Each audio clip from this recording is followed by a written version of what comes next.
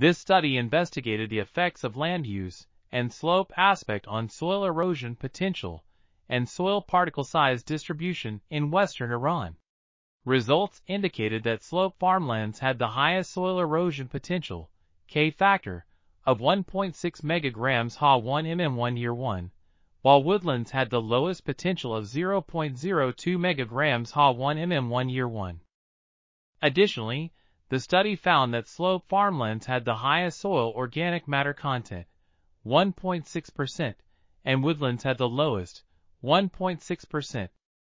Furthermore, the study concluded that shady slope aspects, south aspect, contained more organic matter due to less solar radiation and higher soil water content, resulting in lower soil erodibility, 0.02 megagrams Ha1 mm1 year 1, and higher soil particle size distribution, D equals 2.895.